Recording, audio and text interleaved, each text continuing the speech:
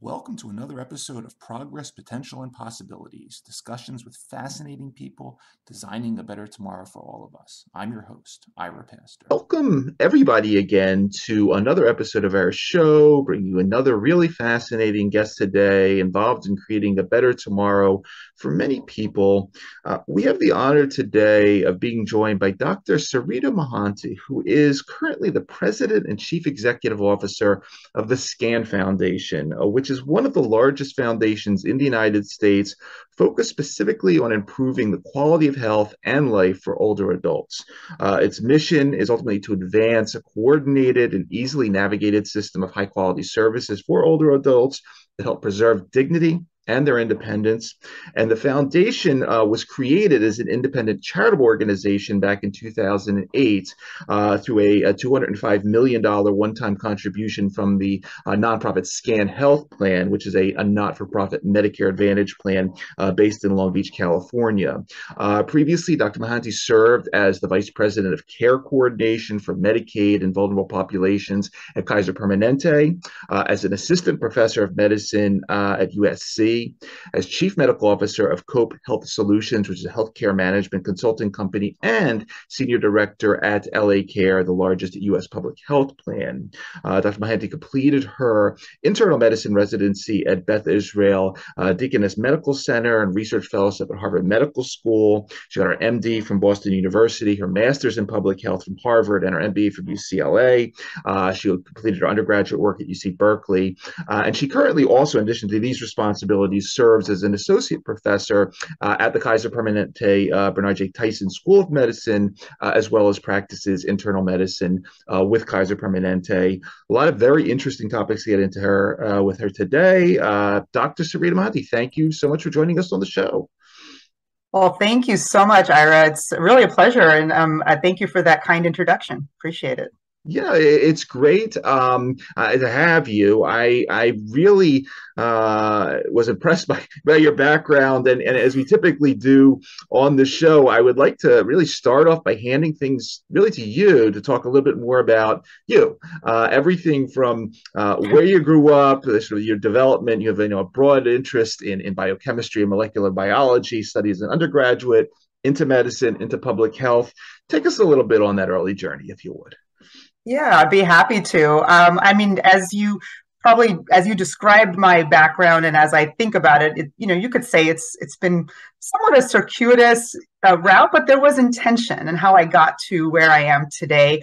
I think fundamentally, if I look at why I'm where I am and the journey I've taken, it's really because I have tried to be an advocate, and I see myself as an advocate for those kind of most in need, most vulnerable. And I do this by being a physician, by being a systems executive. I see myself as a change agent, a champion for health equity. So, if I go back and trace my steps, I can see the roots of my advocacy and being a change agent for those with most unmet need. They link to some of my personal experiences, my own even experience with discrimination and not getting the help and support I needed early in my life, to start in my childhood. So I grew up in a small town in Southern California that was pretty homogenous, not a lot of diversity. You can imagine this, like a 9-year-old Indian girl with braids sitting in a classroom, horn-rimmed glasses, too big for my face. I was chubby, and it made me stand out. And I was a target of ridicule and jokes at school. So kind of looking at that experience. And then I experienced some discrimination in home, beginning with my color of my skin. I witnessed colorism or experienced colorism even in my own community because I was darker. So my own ethnicity, my group of South Asians discriminated against me a bit. And so I'm just giving you some context of how I kind of my personal experiences impacted kind of how I became this advocate for change. And my solution to overcoming discrimination in different areas of my life and finding a path forward was to kind of put all my energy being super successful academically. So then I, went to high school, became valedictorian, and then I went to UC Berkeley, and I graduated from Berkeley with a bachelor's degree in biochemistry, molecular biology, because I love science. I was good at it. And I ended up going to medical school to become a doctor. And then like you said, I got my master's in public health and business administration. And as I think about my path, I'll just say briefly, I couldn't, as a physician, I love practicing medicine. However, I found that that I saw a lot of challenges with the existing system. And I felt like there was more. Certainly I wanted to practice, but I also felt like I wanted to make some real substantive changes in the way system was happening or functioning. And so that was one thing. The master's in public health, I think there was this opportunity to say, how can we prevent disease, prolong life, promote health? How can we organize with other systems and players in the field? And the public health really taught me about community, the role of public and private partnerships. So that was really kind of an opportunity, and research. And I became a health services researcher for a period of time to study some of the problems that were faced in our healthcare system. And then the MBA was just because I was like, we are not sustaining models. There are economic forces that come into play to make change in the system. So how do we build business cases? And I think the MBA was an opportunity for me to really start to understand we are a capitalist society. How do we think about business aspect of health and healthcare? So I think that gives you kind of a sense of how I kind of came to be. And, I have a lot of stories. I like to share like a story of a clinic patient, and we'll call him Joey. He helped me really define my mission to improve the health and well-being of vulnerable, underserved populations, including older adults. Joe's 66. He was homeless. He was a substance abuser, had zero family and social support. And he came to our clinic one day, and we ultimately diagnosed him through a team effort that he had head and neck cancer. But what I witnessed, and I have thousands of stories about this, in addition to the medical care, Joe needed help navigating the healthcare system. He didn't understand it. He needed kindness and compassion as he dealt with his cancer. I also realized at that point and many points afterwards that there was more to health than the medical and the clinical. There were these social factors influencing health. And so when you hear from me, you'll hear about I don't say health care because it's about total health or whole person care, which encompasses the physical, the behavioral, the social, the spiritual. And I think when we think about making people healthy, we have to look at all those factors. Absolutely. And I appreciate bringing that up. And I'm going to enjoy in a little bit when we get into sort of the issues with the California Master Plan for Aging and some of your recent articles where you focus on equity and the social determinants and so forth. So I'm going to enjoy. I appreciate sort of laying the groundwork for all that. I thought I always sort of to dive in and sort of swim through our guests' publications in the peer-reviewed literature and you have quite a few over the last couple of decades, just to sort of, again, sort of lay the groundwork for the audience, but also really highlight why, as we get to your current role at SCAN, you're perfect for for what you're doing now. And I thought a couple interesting places to go, and these sort of interestingly line up with some of the baskets of focus of the SCAN Foundation, would be to initially some of your work, when you were back at Cedars-Sinai. You published a series of papers in the Journal of Palliative Medicine over a couple of years, where you were doing studies, initially in recruitment, but then looking at patient reflections and emergency medicine physician perspectives on palliative care in an emergency department, which I found fascinating, because we don't really think sort of end of life care in the emergency department. And this component, we think emergency physician, we got to take care of this current situation right here, less or so the palliative care aspect.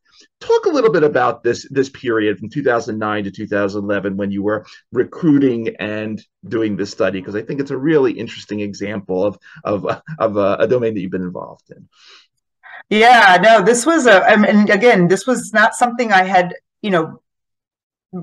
I didn't know that I was going to kind of look into this kind of area of health, which was palliative care, because back in 2008, as you said, or even before, when I started at USC actually in 2004, we weren't talking about palliative care. I wasn't trained as a physician about palliative care, which is the care that people need at the end of life. And it doesn't always mean hospice. It means pain control and controlling of your nausea and other symptoms, and having the social supports that you need, or supports in the home, and to be able to, live with dignity and independence, even in the later stages of your life. And so there was this article that well, first of all, I should say I worked with a physician who eventually did go to Cedars-Sinai. So I wasn't there, but her name was Dr. Susan Stone, and another woman named Dr. Karitza Grutzen. They're both emergency physicians. And I witnessed, as I say this a lot, and every day I'd walk in the county hospital, LA County USC Medical Center, the second largest public hospital in the country, serving safety net at that time, mostly uninsured, because we didn't have the Affordable Care Act. So we had less people on Medicaid at that time. So we saw majority low income people, communities of color, receiving their care in the emergency department. Especially we started to see this uptick, and it was just probably always there, of those who are at the end of life. So they had advanced cancer diagnosed, and a lot of times it was because they never got enough preventive care or ongoing care. So by the time they were diagnosed, they were like in stage 4 of their cancer. So you would see them dealing with debilitation, chronic advanced illness. And so in this partnership with Dr. Stone and Dr. Grutzen, we looked at patients' perceptions of illness and who presented to the emergency department at the end of life. And what we found was that they tended to come to the emergency department when pain was most out of control. So they needed pain control. They couldn't get pain control. So that's where they came. And this was, the county served mostly communities of color, Latinos and African Americans. And there was a lot of racial ethnic disparities that we witnessed in the receipt of palliative care services. Now that could be cultural, that could be, because there was maybe not that receptivity, or they didn't understand what palliative care meant. So what we learned, and I started doing this more in my work, was the emergency department is actually an important environment, a place to actually study vulnerable populations, because oftentimes those ones who lack resources or don't have the cultural sensitivity of care, they use the emergency department as their last resort. So that was one really important area. And Dr. Stone actually, I would like to call her out, she actually created the first palliative care program for County USC that really kind of now has sustained and grown. And now you hear about the role of supportive or palliative care across the country as an important part of end-of-life services. Yeah. And along those lines, sort of at the same time, at your at Cope Health in 2010, a similar presentation you gave at American Public Health Association that year on community-based research to reduce non-urgent use of pediatric emergency care. Say a couple words about that as well, because we're focused at the other end of life here. But say a couple words on that one too. Yeah, and I think this was the same. Like, again, how do we ensure that people? In this case, I looked with another set of researchers on the pediatric side, because we were having the same challenges. I mean, adults, it was the whole spectrum. I mean, and so what were the things that could be done to avoid or, mitigate people and or parents bringing their kids into the emergency department for things like asthma, that really should be non-urgent, because they, if you have the proper medications, you can get them,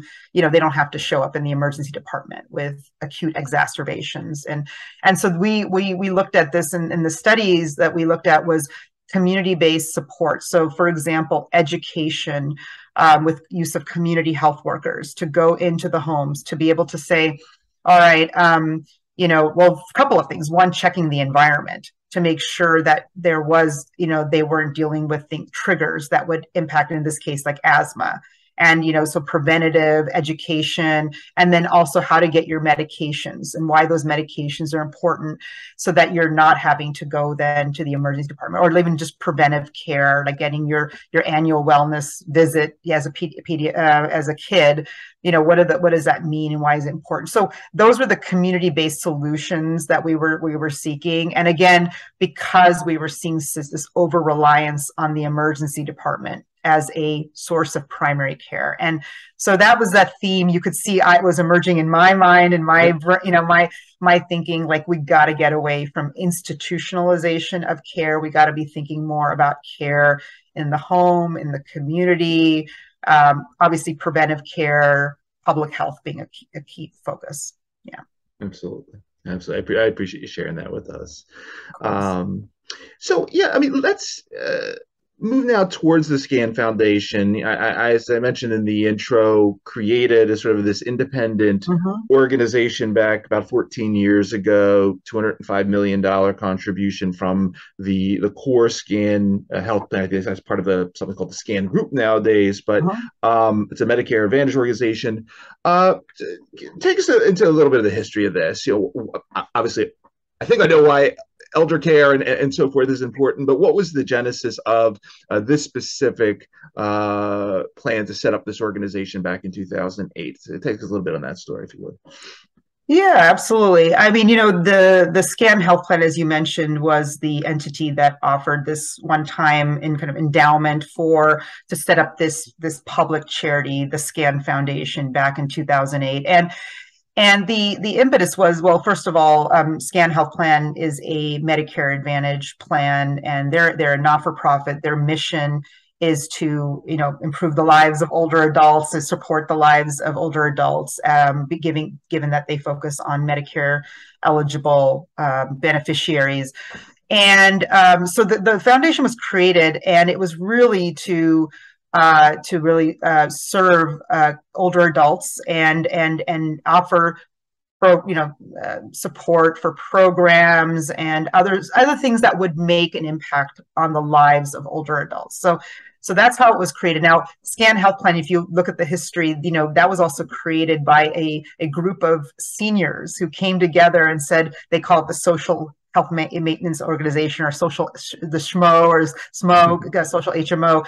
And they came together because they were like, we want a healthcare system that is, supporting us and is person-centered. And so what the foundation really was about is creating with dignity and independent solutions that allow older adults to have person-centered care. And what do I mean by that is that you are, again, taking the preferences and the needs and the wants of the older adult into account versus saying, here's what you need, do it. Yep. Because you might say to somebody, okay, take your diabetic medication, your insulin or your metformin, and they're going to be saying, well, I can't take insulin because I don't have a refrigerator in my house, or well, I have competing priorities because I got to pay my bills, or I don't want to take these medications. And, and so being able to understand what drives them is really important. So that was the impetus for creating this foundation. And over the years, the SCAN Foundation has really been really focused on, having a more easily navigated system of care. So what I mean by right now, the system is really complex, really difficult to navigate. People can't understand if they have Medicare and they have Medicaid, for example, how those coordinate. They often get multiple calls from different care management programs, et cetera. So there's a lot of complexity that still, so we're trying to create this help support in the creation of seamless navigation. The other thing is we're more focused on macro system level changes. So programs and policies to improve care for older adults. So what are the financing policies that need to be in place to allow older adults to age in place? So, and so to the extent that we can help support programs also that have the ability to scale and be sustainable, that's what we are, that's what the foundation has been doing. And we have a number of examples of things, of policies. The SCAN Foundation was instrumental in the 2018 development of the Chronic Care Act. And also, like more recently in the last few years, there's these supplemental benefits for Medicare Advantage it's called SSBCI's, Special Supplemental Benefits for Chronically Ill, where now Medicare Advantage plans can offer benefits that help support social needs, like they may want to give an individual air conditioner or certain type of things that will help, or even food, medically tailored meals that is now more incentivized through this SSBCI. So those are some examples of what we have aimed to do. So that is, and our goal is to continue to advance those policies. And I can get into the fact that we are now taking a much stronger stance and action around health equity in aging as well. And also, how do we bring innovation more to the forefront and actually even partner with private capital and venture, meaning we can be investors, we can be at the table. How do we bring private capital with policymakers to say we're all trying to solve certain problems? How do we do those collectively? So those are some of the things, because we are all aging. And because it goes back to my own purpose that I want to improve the health and well-being of vulnerable populations, and the aging, those that are advancing in aging are vulnerable, and we need to support them in the best way possible. Outstanding, really outstanding. So let's do a little bit of a deeper dive now into some of these areas of focus that you just mentioned, and you highlighted that you have these three core segments of focus: driving the responsible financing policies, the resilience and innovation, and then the transformation of care. And I think sort of an important and sort of sobering place to start would be in sort of the area of financing policies, and this report that you recently funded. It was done in collaboration with the National Opinion Research Center, University of Chicago, using University of Michigan health and retirement data. Conclusion, sobering enough: 11 million middle-income seniors by the year 2033 unable to afford long-term care. This is a problem. Talk a little bit about sort of when you initiated this study, and a little bit of, I'm sure this is a surprising conclusion, but what were you looking for when you first sort of got into this research, and talk a little bit about sort of the analysis when you first took a look at it, because it's again, I think fundamentally, first of all, big obviously recognition that the population, the age, the demographics are shifting, right? So first and foremost, that we are, older adults are the fastest growing segment of our population. There's statistics that show that by 2035, the U.S. will have more adults than children. People are living longer. And, in California, we have a statistic that, age 65 plus will increase to more than 9 million by 2030. That's 20 times the growth rate of those younger than 65. So, so we're recognizing, so there are, older adults on the, more and more of them, right? We know, and we're all aging, right? And then there was the COVID the pandemic, and it kind of turned us upside down. We witnessed this devastating impact on aging and aging loved ones.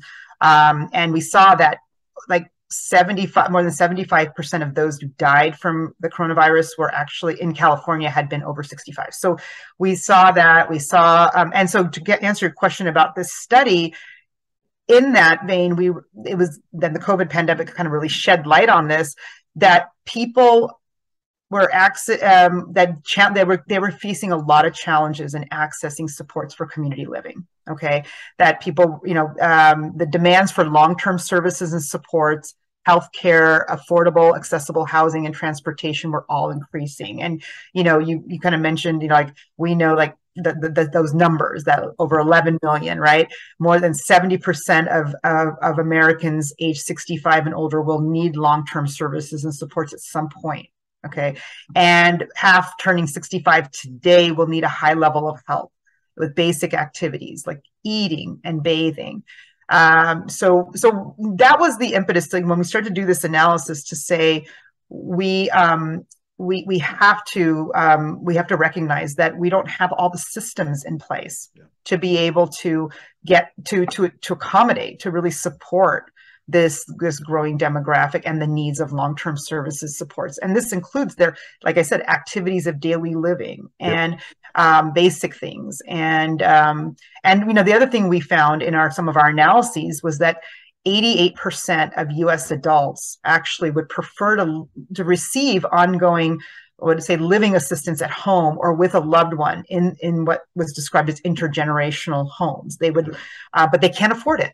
And that was the piece that also was resonating, was that the majority could not afford and access the services they needed. So that was really, and then the last thing I'll just say, I think is just kind of important. We also do polling with and to kind of see what the voters are thinking. So we've commissioned polling of voters, Democrats and Republicans alike, and we find that collectively they want change. And there was actually even a survey that we did last year that of 1,000 California voters in 2021, it was like a near super majority, 65% said that the pandemic has made it more urgent to address a range of issues, like and that includes the aging at home and community. Yeah. So that really kind of, I think, kind of gives you an example of where we're continuing. We're in a crisis. I want to just say that we are in a crisis right now, because we could go into these topics, but the challenge is right now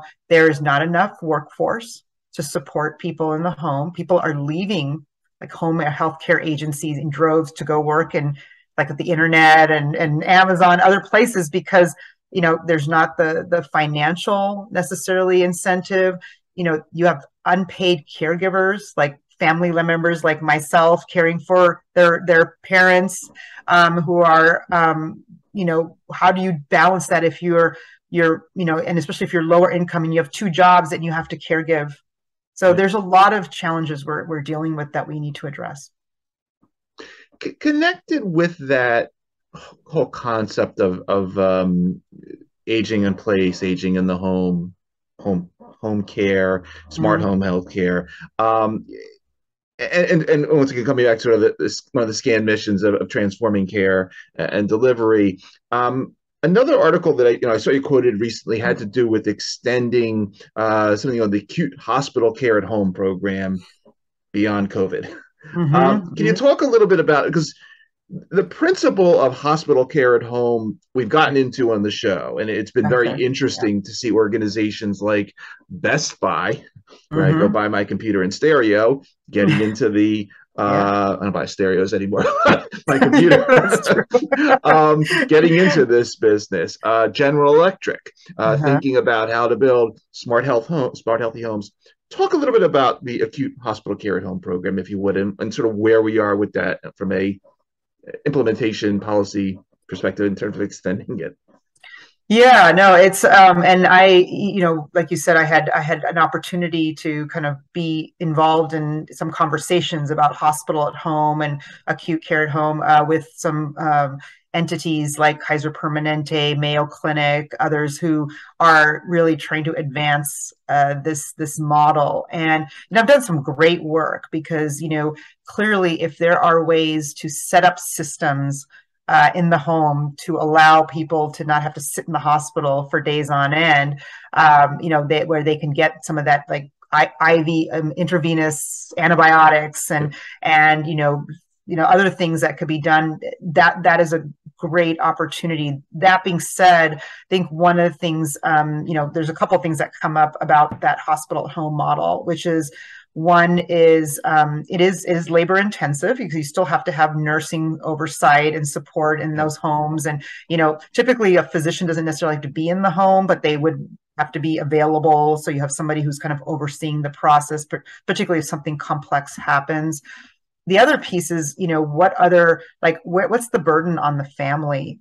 If it could be an advantage to a family member to have the person at home versus in the hospital, but sometimes it could be harder for them because now, a nurse might come in and say, okay, daughter of this patient who just got discharged from the hospital, you are going to now be responsible for flushing that line, that intravenous that we call the PICC line, to give them that, and now you're asking somebody to take on more responsibility, which puts a lot of burden at times, burnout, other things. Like I said, if you're working two jobs and how do you manage that?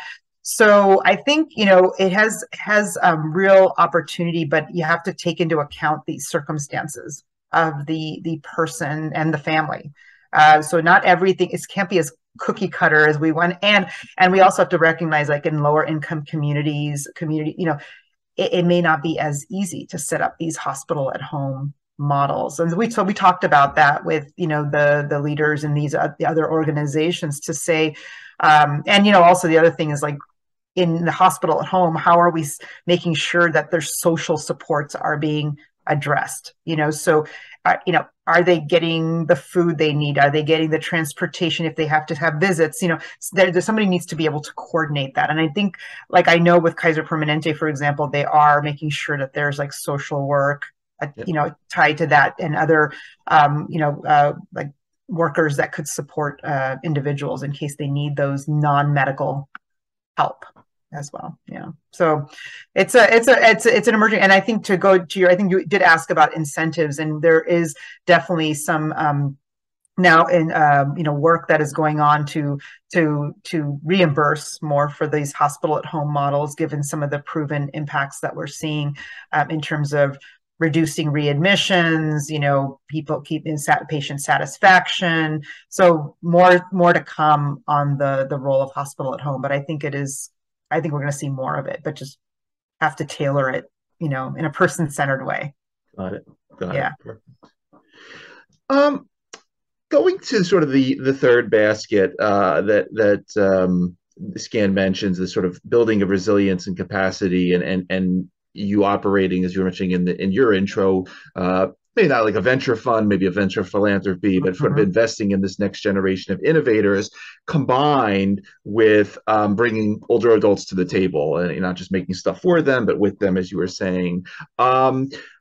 In addition to sort of the aging in place concepts, we've also, had done a lot of shows on sort of two other segments, namely age tech, sort of all the wearables and the smartphone stuff that can help. The Melinda Gates organization is very hot on this. We had they were an investor with the TechStars program, and they were recently on talking about some of these new tools that help sort of the unpaid aged care workers in their duties.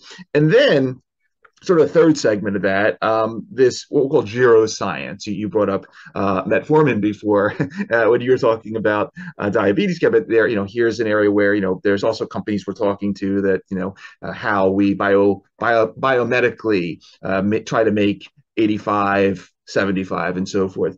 Talk a little bit about what you look at in terms of your own venture investment portfolio there at Scan, but also what are you personally interested in? What gets you excited in terms of some of these new technologies and services that are coming down the pipeline maybe the next 5-10 years? Yeah, I'm really actually excited. I mean, and I've had a chance to listen into some of your talks with Age Tech and the Melinda Gates, and all of the work that they're doing, and we follow that, and we engage with them pretty closely just to kind of see what is out there. And certainly, I think in our next iteration, I would say the next phase of the SCAN Foundation, we are going to really pursue opportunities to kind of to directly to invest and also to help foster innovation in aging, specifically for those that have maybe more unmet need and need more choice and solutions, products and services to help them, like in the home, to age in place.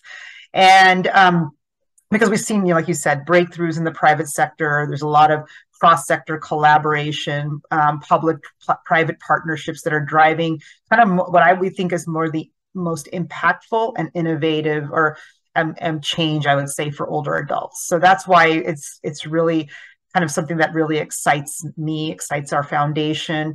And we want to make sure that we have scalable solutions. I think one of the fundamental challenges I've faced or witnessed is that a lot of the solutions we see they're not scaling.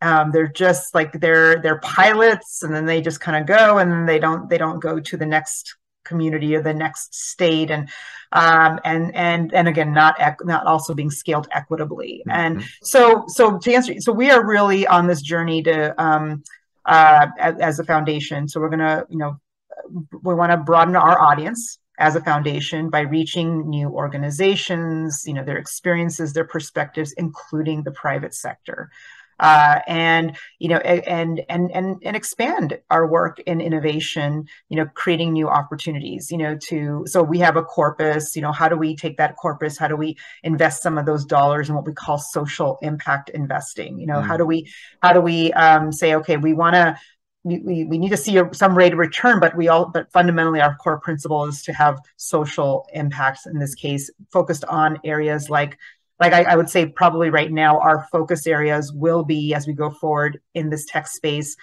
how do we ensure affordability in aging? How do we support a workforce in aging, and what are the tech solutions and enablers that can help us get there? So we're really looking at those options right now. I think it's a really great time. I think policymakers and private capital need to come together to say, what are we all doing in this space? Because we are, like I said earlier, we're in a capitalist society. So we are looking at some of those options. I would say we're earlier in our phases of that, but we also think, the other thing I should say is that when we think about, and I know like some of the age tech work that's going on is trying to explore this, but when you're designing products and services for older adults, you do need to make certain that you design with them. So a human-centered design, a co-design approach, because and coming from a health plan and others, like oftentimes we say, oh, we know the solution for you. So we're going to build it and we're going to offer it to you, but it's not, again, often person-centered. So we have some real, so those are the things we're going to bring to the table, and hopefully we can change the paradigm by bringing private and public together. That's outstanding. Really awesome. Let's go now. We talked, a lot about these different themes, but I would love now to bring them all together and sort of point back to your guest commentary from last year in Cal Matters, where you wrote this piece, "The Future of Aging in California Requires Investment and Equity." And we talked about both of these, but now with a specific focus beyond SCAN towards the grander master plan for aging in California.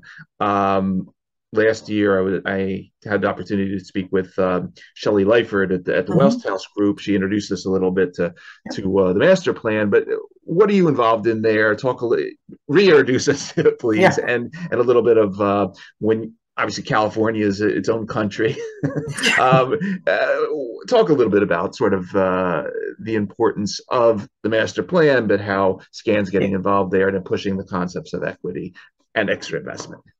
Yeah. Well, I mean, I'm happy to say we, and it can speak for California and for other states in different ways, but we're starting, we have a plan. So, in terms of, and you referenced the master plan for aging, and we, for years now, the SCAN Foundation, and in partnership with Shelley and West Health and and Archstone Foundation and others in California, have been working. We initially was working towards getting a master plan in place. And this is a blueprint. It's a 10-year blueprint that says, okay, here are the things we need to do to improve aging for all ages, all stages, right? Mm-hmm. So it's like we don't put a 65 plus kind of sticker on it. It's for, all aspects of aging, because I think I remember you, Ira, in one of your talks a few years back, you talk about the different types of age. There's the chronologic, and then there's so I mean, there's different, and then there's the physiologic age, right? And some people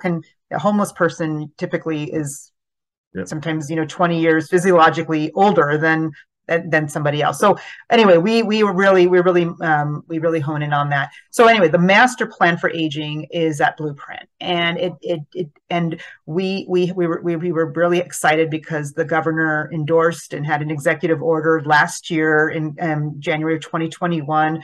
His announcement that this was going to now be a plan for California, and it touches on 5 core elements for real success. And so 5 goals are housing for all ages and all stages. That's the first goal. Kind of how do we live where we choose as we age in communities? How do we ensure that they're age friendly, they support those with disability, and also, of course, not surprising, we need to be thinking about climate and disaster ready as well. Mm-hmm. So that's the first thing, and so it really aligns. Of course, when you hear about the SCAN Foundation, that ability to be in age where you choose is so important. The second one is Health Reimagined, and we have this ability to where we want older adults to access services they need to live at home in their communities and to optimize health and quality of life. That is just like, how do we think about things that we haven't thought about in aging? That's where even I think the private sector work that, we talked about, there's this creativity and innovation. How do we spur that as we think about Health Reimagined? So that's the second one. The third one is inclusion and equity, not isolation. So there's a lot of ways we can do to make sure that we protect against isolation, discrimination, abuse, neglect, exploiting of older adults. And so how do we think that? So the state is collectively thinking about, how do you think about work for older adults, even after like forced retirement? How can you get them into the workforces? Because the workforce is getting, we're having a shortage of talented workforce, and we're in a crisis of workforce. How could there be opportunities to thrive and live with vitality by working, let's say? And what are those options? Volunteering, engagement in the community, leadership. So there's a lot of things, and of course, making sure that we're not, again, discriminating. We have to combat the racism, the xenophobia, the ableism around those with disabilities. So there's a lot of things we have to work on in that space. Caregiving that works is the fourth goal. And we need to be able to support, have those supports in caregiving. What are those models that are going to get paid and unpaid caregivers, to the point of being able to help those age in place. And there's going to be some policy, implications or things that need to be done to be able to help support caregivers, particularly those who are unpaid. But even the ones that are paid, they're getting paid very little oftentimes, and so they're leaving that industry in droves. So that's the fourth one. And then affordable aging. And this is a big one, I think, even for the foundation, that we also feel that we have an opportunity to help, which is, how do we make sure that people have the economic security for as long as they live? So what's happening is, and I want to bring up something that I didn't mention before, but one of the priority populations for the foundation is working on this group called the Forgotten Middle. And we Yeah. recently commissioned some work around the Forgotten Middle with NORC and Chicago, and Yep. these are the individuals, the Forgotten Middle, those individuals who are falling into this kind of this gap, excuse me, where they're not qualifying for Medicaid, but they also lack the resources Yep. to pay for housing, long-term care, and so and there's this myth, or like I think this lack of understanding that a lot of people still think that Medicare covers long-term care and home and community-based care. And then when they get Medicare, when they need those services, they realize, oh, no, Medicare doesn't cover that at all. So it's like 100 days of service in a nursing facility. That's it. That's what you get covered for. So we are really, that affordability piece is so critical. And that's why we're excited the master plan included that as one of the goals. Like, how do we start getting people earlier in the, like as they're 40 or 30, how do they start thinking about what savings they may need to have to support that gap that they might be in? Unless they have a lot of resources, they're in the upper class, or maybe Medicaid, but even Medicaid doesn't have all the services available, but it has some. It's that forgotten middle if you're in that bucket. So that's the piece that I think is really exciting. So the master plan, we are helping with other foundations to help the state get to a point of execution on these 5 bold goals. So I'm actually I'm on part of the committee, the oversight committee called the Impact Committee for the master plan. So I get the opportunity to work with our committee to oversee what progress we're making and what we can do to support the state. So those are some of the things that are happening. And so there's like 23 strategies and over 100 and some initiatives in the master plan itself in California. The last thing I'll just say, though, before I forget, is that you talk about California being its own country. We are actually working with other states now and supporting through technical assistance and collaboratives to say, how can you get your master plan in place as well? And so we've been doing some support of collaboratives to help states get to a master plan. So ultimately, we want every state in the country to have a master plan for aging. So that's what we're at. Excellent. One thing I just wanted to slip in here real fast, because you mentioned something at the beginning, and then I was thinking of your work, obviously at both ends of life, in terms of when we were talking about the pediatric care and then the palliative care. Anything interesting on the you mentioned the intergenerational front, because that's been another hot to that we've gotten into. And I'd like to point out my mother, may she rest in peace. She got into her into 90, and she always said it was my kids that kept her young and alive, and she taught them so much in return. Any interesting intergenerational programs that you're also working on, Scan? Yeah, I think certainly, and I think we talked about the caregiving piece, and that this becomes very there's an intergenerational component to that. So we are recognizing that when we're talking about aging, it involves all generations. Like your example, I had my example with my in-laws passing a few years back of cancer, and it was all of us, grandchildren, my children, myself, my husband, everybody coming together, and the community to help my in-laws as they were at the end of life. And I think I would say that we have an opportunity. So when we do our work now, and we're actually working on our own strategic refresh of our strategic plan, we are going to bring the voices of the other generations into the equation. So we want to change the narrative on aging to be inclusive of all generations. So because and there's some specific, so we have not worked specifically, I should say, on any intergenerational program support, but we are going to be doing more and more in that. And an example that I've seen, you probably maybe seen in some instances, is where if you look at it like an urban area where a kid is going to college, and they can't afford the housing in the community, there are programs now where they can pair that college student with an older adult that happens to also be dealing with social isolation, living alone, maybe needing some help with their independent activities of daily living, and like, even like grocery shopping or paying bills, and bringing them together. So there's a win-win, right? That you get the housing, but you also get the support, and you get the ability for to share experiences. I mean, I always say, like, I always feel like there's this thing in society that older adults are a burden on society, when in fact they bring art, culture, community, they pay taxes, Yep.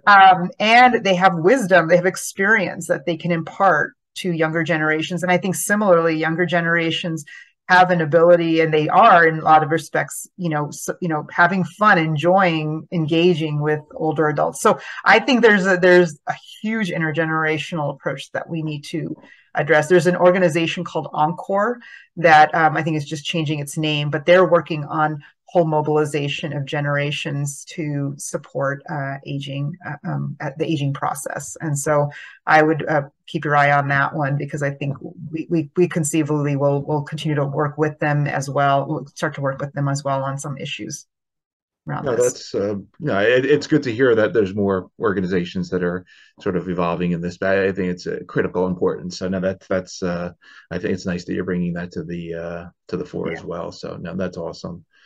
So anything else coming up for the rest of 2022 into 2023, conferences that you're going to be speaking at, places where we can see you, meet you possibly, anything else that I missed that you might want to mention per the foundation? Please take the floor. Yeah, no, absolutely. Well, I would just say, like, a couple of things.